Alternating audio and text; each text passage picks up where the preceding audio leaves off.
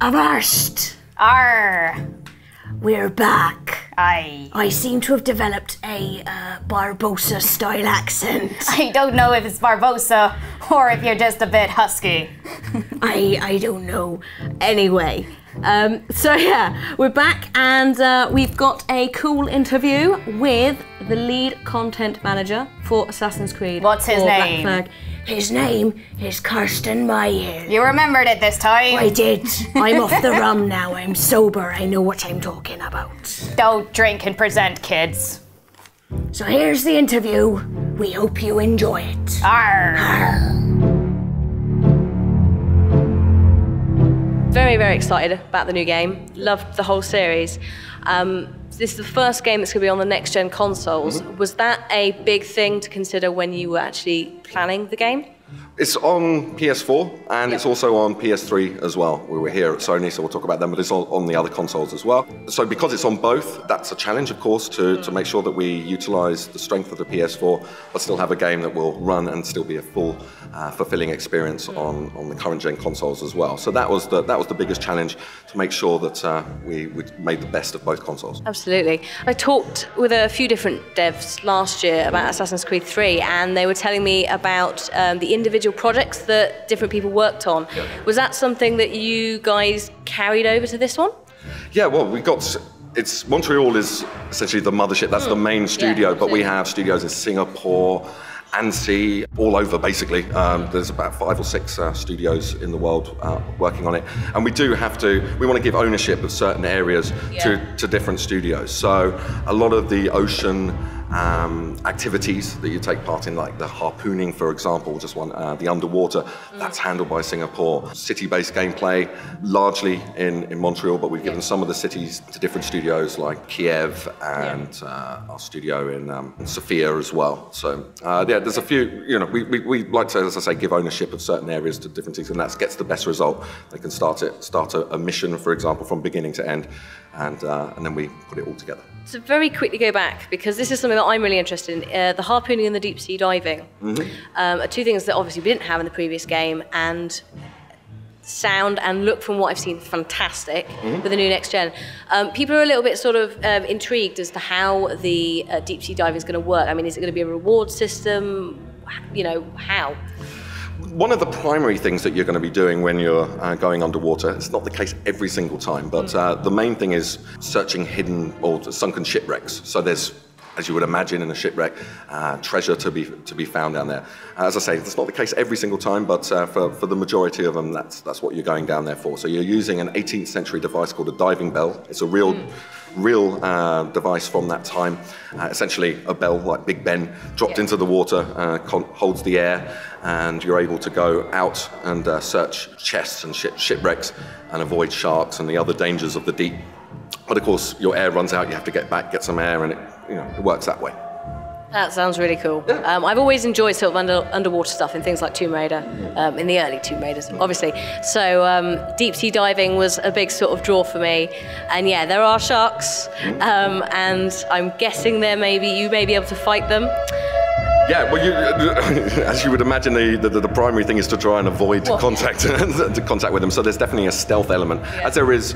We've worked on stealth on land, but also brought that into the underwater gameplay as well. Okay. So you want to stay in the coral, stay in the seaweed, and try and avoid being identified by these sharks. There's jellyfish, there's conger eels, there's all sorts of dangers down there. So you've got to be stealthy, and you can also, much like you can in the city, you can interact with the environment. You can push off rocks and things to get little boosts to escape certain dangers and move around a bit more quickly down there. So we try to get that sort of free-running element underwater as well.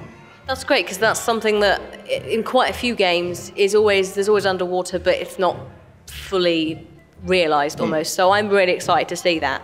Now, obviously, we have got a lot of history, because Assassin's Creed is always based on history, and you guys have done an incredible amount of research every time into, historically recreating things. In terms of pirates, because obviously they weren't landlocked, and obviously there's quite a lot of written stuff about them, but how easy was it to tie that into the game? Yeah, researching pirates was was a lot of fun. As you say, there's not a lot written about them. So in previous Assassin's Creed games, we've worked with politicians, statesmen, and these key figures where their lives are very well documented. With the exception perhaps of Blackbeard, a lot of these pirates are not documented to that degree, and there's a lot of legend and mythos around it. So that's great for us because we take the facts that we have and then we build around that. There's a lot of creative license, so we're able to blow these characters out, really make them really big personalities. So it's a very sort of different attitude in the game from previous AC games, where we can be a little bit more irreverent and a bit more piratey in terms of the tone of the dialogue and the tone of the missions and the things that you do. We like piracy. Well, exactly. Yeah, piracy's good, isn't it? So yeah. Other than Blackbeard, obviously, I understand you can't spoil things, but what other pirates can we possibly look forward to meeting? Yeah, we can talk about some of the pirates. So Blackbeard is the most famous one. He was a guy that has this fearsome reputation, but he understood the concept of, I guess, branding, or certainly the idea of giving the impression of extreme violence more than violence itself. So he would have this huge beard, he would put these fuses in his hair, and appear like this apparition on the deck of his ship, and the ships that he would encounter would just surrender straight away, and he would never often need to actually have a fight. There were other pirates, however, that enjoyed the fight, who enjoyed the cruelty, and the main guy who did that was Charles Vane. And he's one to look out for because he's a nutcase. He's a cruel, evil, sadistic pirate, and a lot of fun to hang out with. I'm sensing a theme here with Charles's, possibly, and some evilness. Yeah, he's he's probably the most sort of psychotic character that you'll meet in the brand so far. But Edward's a pirate as well. He has pirate objectives as well as his assassin ones, and he soon realizes, even though that Charles Vane is a bit of a nutcase, there's actually an opportunity to make a good pirating partnership with him. So even though you might not necessarily agree with his methods, there are certain times where you have to, work together. Yeah. Now, obviously, in the last few games, we've had John Delancey doing the voice of Desmond's dad, and I sort of put a question out on Twitter saying, like, have you got any questions? Because I'm going. And so there were a lot of queries about whether we're going to see any other voice actors that we know. There are a couple of little surprises, a few characters coming back. Particularly in the present day. I don't know if I can say much more than that, but there'll be some familiar faces or voices coming back. In the 18th century part of the game, 95% of the experience, we did our casting here in London. We have Matt Ryan, a Welsh actor who plays Edward, plays it with his own voice. It was a perfect fit because Edward is from Wales, from Swansea particularly, just like Matt. So that worked out well. Charles Vane is voiced by Ralph Ineson, who many may know as Finchy from The Office, and also in Game of Thrones as well, amongst many other things. He's perfect for a psychotic nutcase. So we got Ralph doing that. We have Mark Bonnar playing Blackbeard, who does a fantastic turn as that. We even used him in the announcement trailer. Yeah. That is Blackbeard, isn't it? Yeah. So that's the same voice, same actor.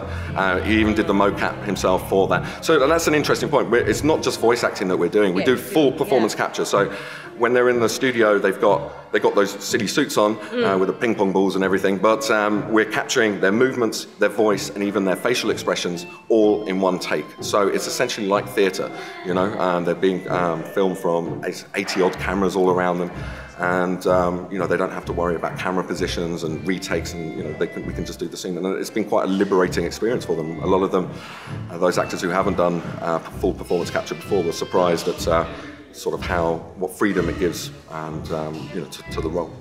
Someone was asking about whether you could effectively commandeer a boat and steal it. Now, I think they were meaning in a sort of Grand Theft Auto style way, which I don't think you can do. But how is accumulating pirates and the fleet going to work?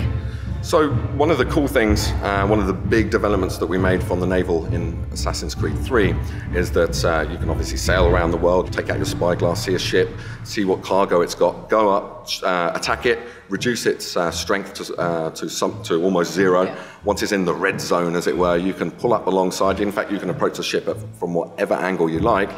And then launch the boarding sequence. So you just hold a button down, your pirate crew will throw grappling hooks, pull the two ships together, and it's up to you how you want to get onto the other ship. So you can climb up through the rigging, go in like an assassin stealth style and drop in from above. You can jump into the water, swim round to the other side, take them by surprise, take a rope, swing right into the action. You know, it's up to you. Every boarding is different because all the ship layouts are different.